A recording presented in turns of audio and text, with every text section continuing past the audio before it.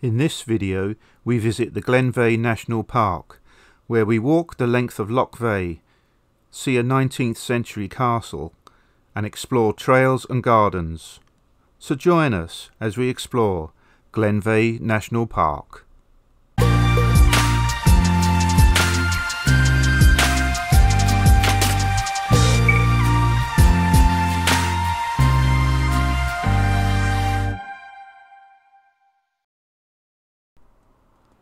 Glenveagh National Park is located among rugged mountains, pristine lakes and tumbling waterfalls in the heart of the Donegal Mountains in the northwest of County Donegal, Ireland. The visitor centre displays some of the different birds and animals that can be found throughout the park, such as peregrine falcons, golden eagles, sparrowhawks and kestrels, as well as the red deer, badgers and foxes, amongst many others. The visitor centre also houses a restaurant and toilets, and you can also purchase tickets for the shuttle bus to the castle if you don't fancy walking. The shuttle bus service runs from the 1st of April until the 31st of October. The additional Glen bus service runs through the winter from 10 AM on Saturdays and Sundays. There are many trails to walk, suitable for novices to the experienced walker. The trails vary in length from 1 kilometre to over 8 kilometres. Today we are walking the lakeside walk from the visitor centre to the castle. It is a 3-kilometre walk and is mostly flat and takes about 30 to 40 minutes.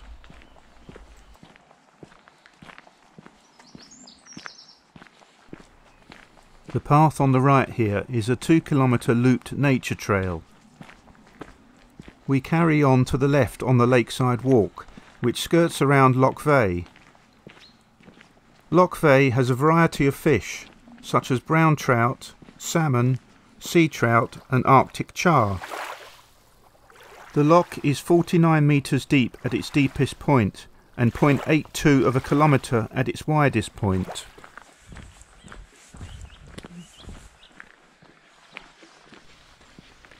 Soon we are passing a boathouse, which used to be the estate manager's private boathouse. Today it is only used by National Parks and Wildlife Service staff.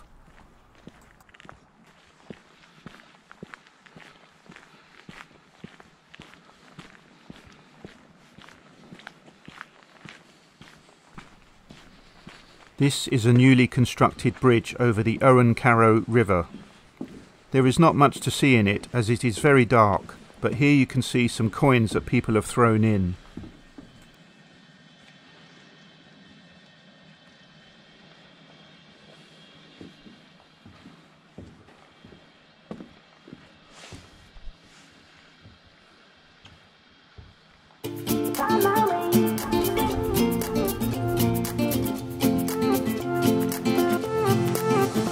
A new place, a new home, for a while, let me feel alive. Nothing to hold me back, take my time, just enjoy the ride. A new man passing by, life is good, best I've ever felt. Get me up, somewhere new, somewhere I can find myself. Oh, I feel so alive. As I reach out to the sky. I found my way. I was in the dark against it all, but made it through the day. Cause I found my way. In bad times, I know I'll be okay. Cause I found my way.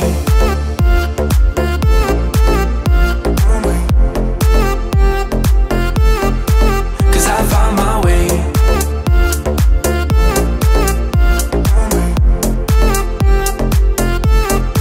Cause I found my way.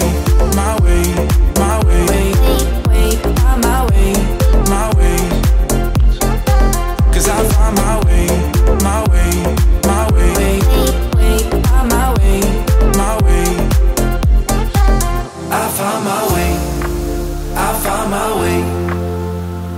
was in the dark, against it all, but made it through the day. Cause I found my way, I found my way.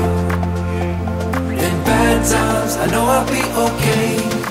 Cause I found my way.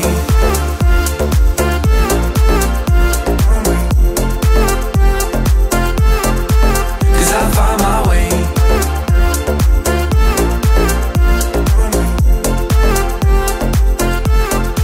Cause I found my way, my way, my way, my way, my way. Cause I found my way.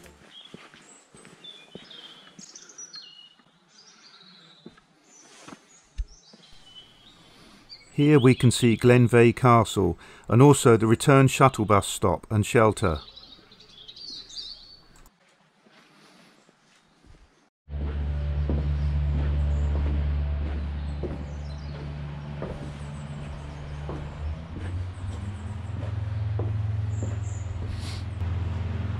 Before we look at the castle, we head to the boathouse and outside pool area, which is a good viewpoint and photo spot.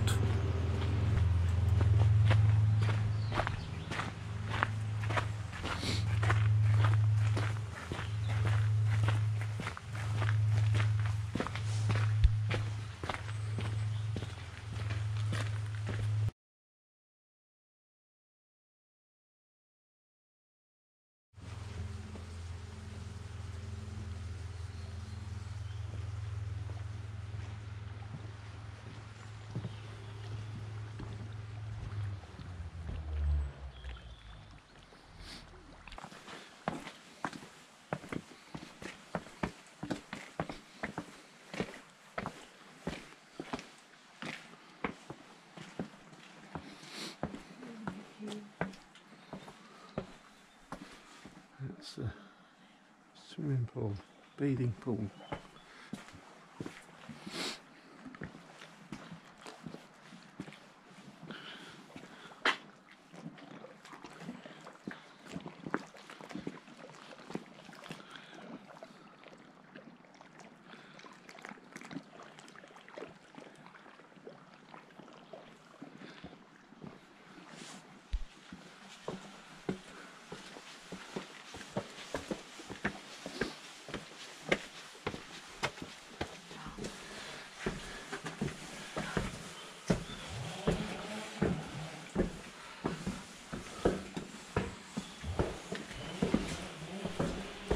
Glenveagh Castle is a 19th century castellated mansion and was built between 1867 and 1873.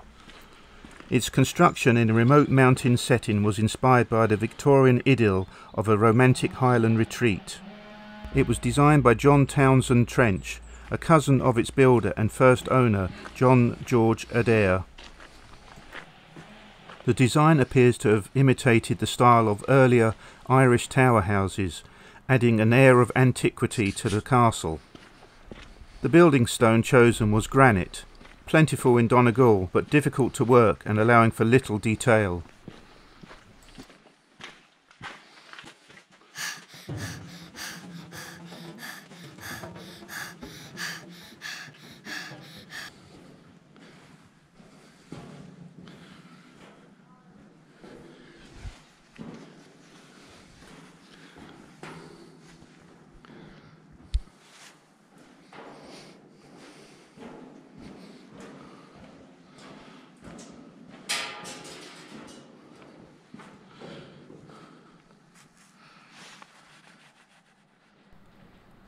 The castle is normally open for tours, but due to the pandemic it remains closed for tours at the moment.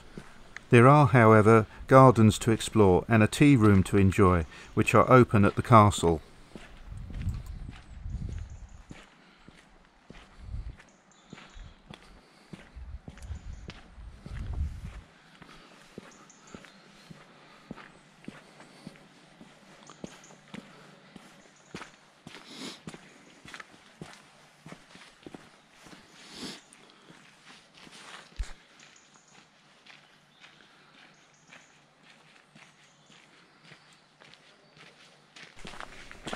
We are now on the Glen Walk, which is an 8-kilometre continuation of the lakeside walk. This walk takes you to the end of Loch Veigh and beyond, where there is a waterfall cascading down the side of a mountain.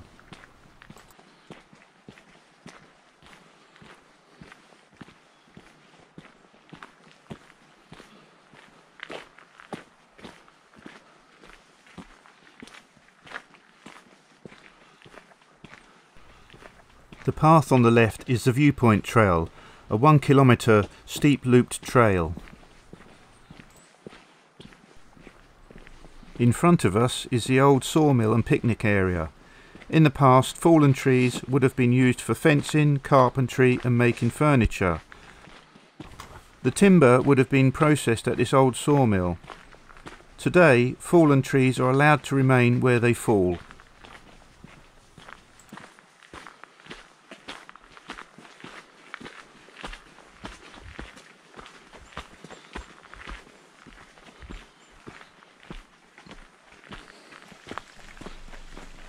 The walk to the waterfall hugs Loch Veigh as you walk through Mullingar Wood, a natural oak wood on the way towards the head of the glen.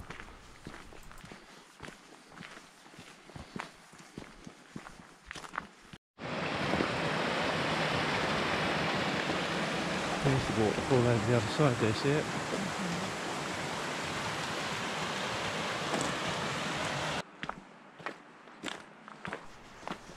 We were close to the waterfall now, but as you cannot get close to the waterfall, it was time to use the drone.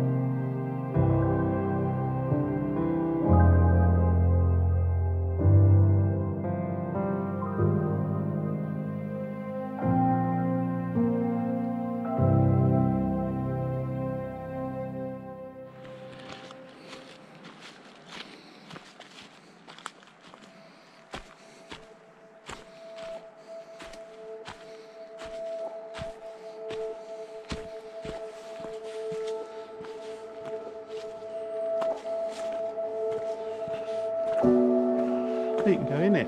It's open.